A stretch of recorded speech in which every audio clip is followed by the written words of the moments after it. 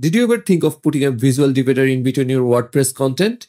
If no, I will show you exactly this. How to create a clear line between two different content in your blog or anywhere in your WordPress website.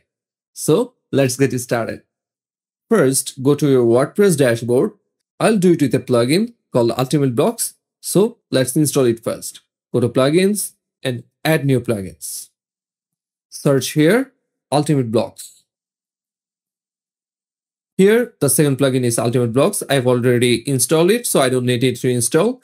You can install it from here and you can also activate it from here. As I've installed it before, I'm directly jumping into creation. Go to New, create a post. Here, I'll add two content to separate them. I'll do it with columns. Here's my two content. I want to divide them with a clear line in the middle. To do this, move your mouse pointer in the middle, click on this plus sign, add a column, and a vertical divider won't take much space. Here, come on width and click on here, click on percentage and search like 10%.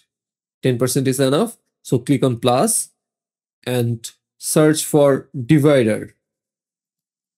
Click on divider here and see now it is horizontal divider. So go to the right hand side options panel and from the orientation, just make it vertical. Now see, it is a vertical line and it's done. We have successfully created a vertical line to separate our two contents in WordPress and which is completely free. So that's it for today. If you find this video helpful, please subscribe our channel. And if you have any question, please ask in the comment section. See you in the next video. Thank you.